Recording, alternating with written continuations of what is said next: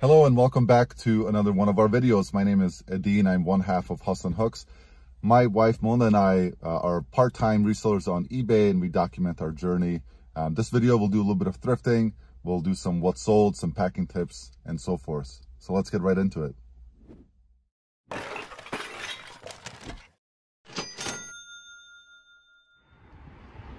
It's a beautiful day in Michigan. Let's start this with a quick trip to Goodwill. Let's go inside, see what we can find. So I just finished, took me about 15 minutes to fill up the cart and go through and show you a couple things. And also I need to look up the value of a couple of these items, especially this projector, to see if it's worth anything. I know this guy's worth a lot. We just posted one for sale. This one's in the box. So we're gonna go through some hard goods and show you what I found. So the first item is this Bell & Howell. I checked the condition of it. It looks really mint. It doesn't look beat up. It's not dusty. They sell anywhere from $40 to $70 plus shipping. Should be a decent seller. It might be pretty slow, and they want $6. So I'm gonna pick it up, even though it might sit on the shelf for a while. Next up is this Microsoft keyboard. It's the ergonomic 4000. We just listed a used one. This one, I think it's used, but it has all the original packaging in it. We're gonna definitely pick it up. I think it'll sell anywhere between $40 and $80. And they want $5. Next up, I found two pair of decent jeans. These are True Religion, made in USA. These should go for about $40 shipped. It will cost $7.52 to ship them. They're women's. And then this is a new brand for me. It's Mavi jeans. Good seller. It should also go for about $35 to $40 with free shipping. And they want $5 a piece. Next up, Pampered Chef. I found two items from them. One is this cookie press. You want $4 for it. It's all there. It should go for about $25 plus shipping. And then this little easy accent decorator. Again, $4. It should go for about $20, $25 with shipping on top.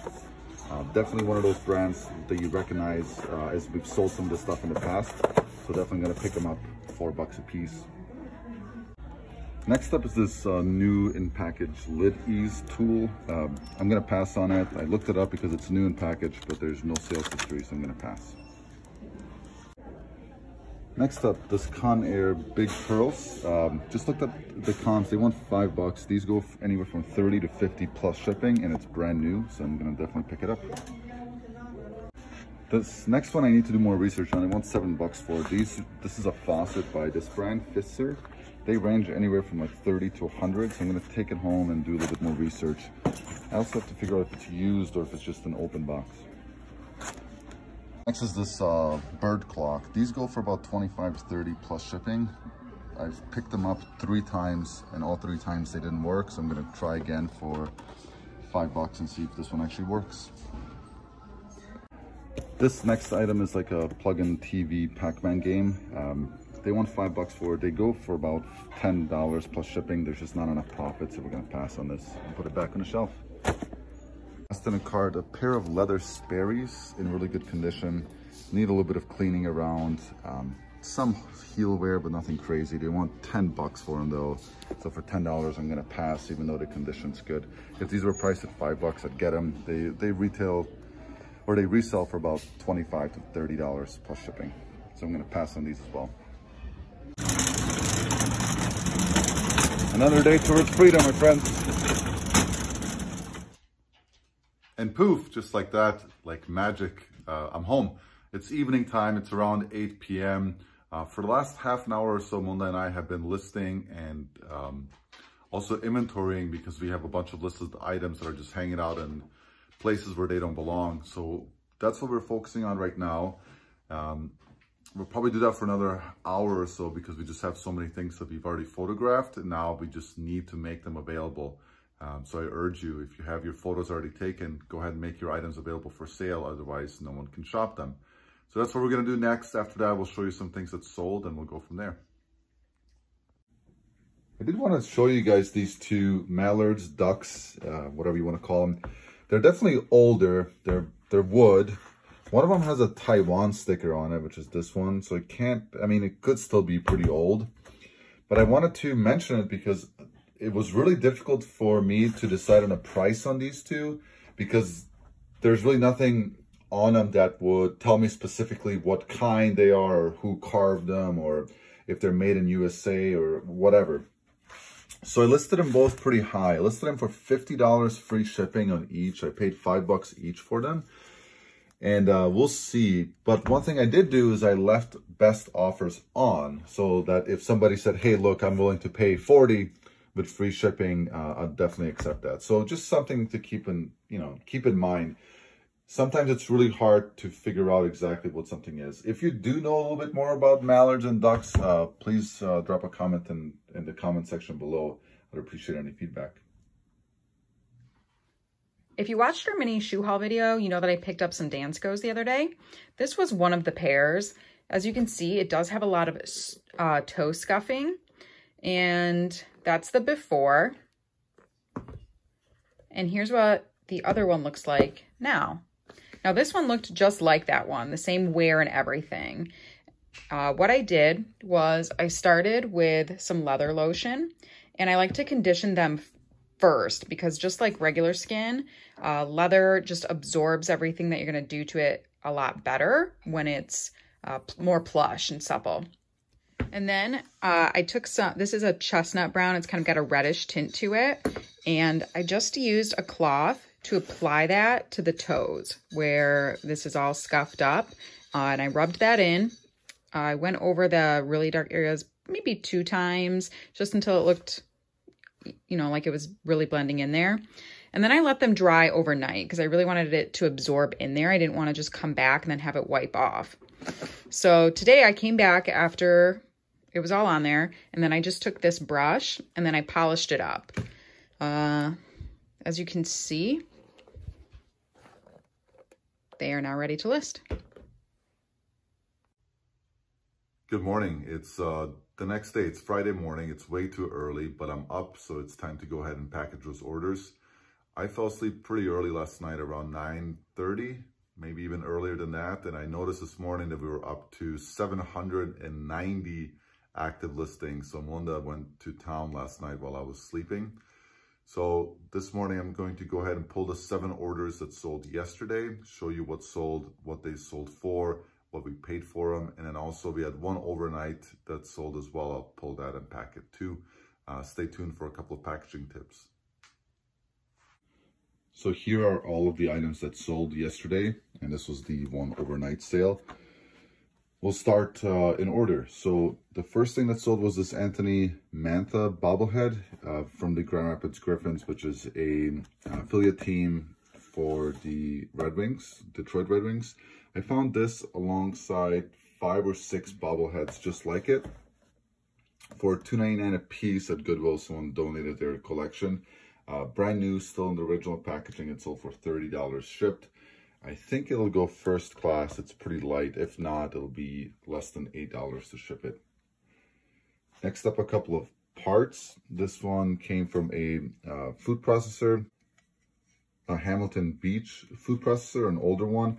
We've sold all of the parts so far. This is the last piece left. We paid $6 for everything. This one sold for $20 with free shipping. It'll ship first class for about $4. Another part, this was from a vintage Oster kitchen center part out. This is just the blender part. A couple of videos ago, you saw us sell the complete unit for $175 and also the arm only for $58 shipped. So this came from that this came from the same unit as that arm that sold for $58. So this is all profit now. It sold for $28 with free shipping. It'll cost about $9 to ship it out. Next up, these KOSS, K-O-S-S. I'm never sure if I'm pronouncing that right. These are just old vintage headphones. They work perfectly fine. They sold for $25 free shipping. Paid a couple of bucks at a private pick. And they sold pretty quickly within about 4 days. Next up, this Brother AX15 with the manual typewriter. It's definitely a vintage unit. I'm not sure what year these are from. Probably late 90s, that's my assumption. But this one was super stained, as you can see the different coloring, most likely from a heavy smoker. But it did come with the hardcover and the manual. I listed it low. I listed it for $50. free shipping, and it sold pretty quickly, and I'm happy about that because we only paid $1 for it. We took the gamble to just move it quickly due to the staining. Next up are these 2 articles of clothing. These Express jeans, we don't sell a lot of Express. I think what made the sale was this ripping or tearing or whatever this is called, distressing.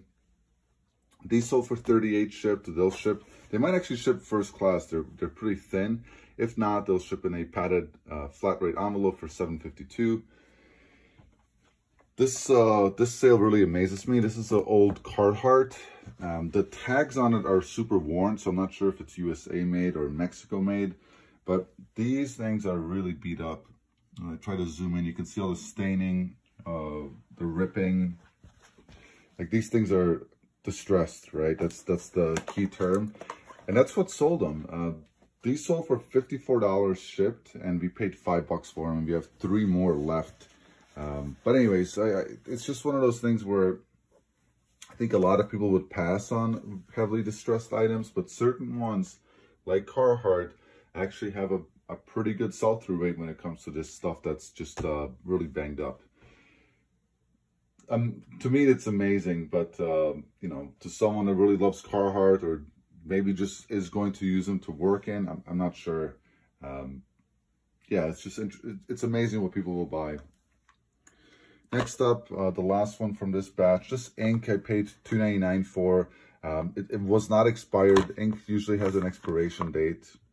This one is still good through next year. It sold for $20 free shipping. It'll ship first class as well for about $4. So a quick flip, not an extremely profitable one.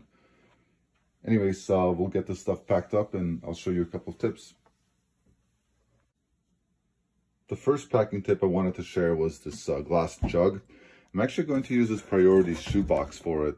It's a good fit. It's going to be a little bit snug, which is okay. This glass is super thick and heavy duty, so I am going to bubble wrap it because there's some brittle plastic on the bottom as well.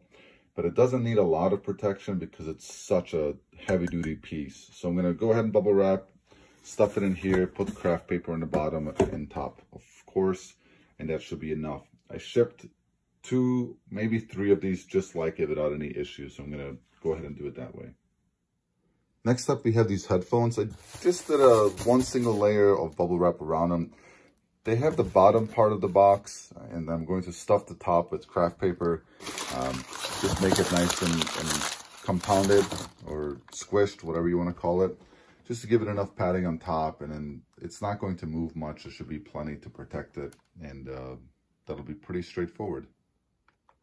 So this should be a decent amount. It's actually going to bulge up a little bit, which is fine, but it'll give it enough protection in case it's flipped around a few times during handling. All right, last tip for this video. This is that bobblehead. I just bubble wrapped it pretty heavily. I'm gonna put it inside of a poly bag. It'll ship first class that way. If I put it in a cardboard box, it'll weigh over 1 pound, and then it's going to cost about $2.50 more to ship it out. So that's what I'm doing with that. For this brother, I'm not going to show the whole process because it's the same thing as sending out a DVD, VCR combo unit or any large electronic. The one thing that I'll do differently is I'll take craft paper and I'll stuff it in here so that the print head doesn't move and potentially get damaged during transport. Other than that, bubble wrap it all the way around, fit it in a box, same old, same old.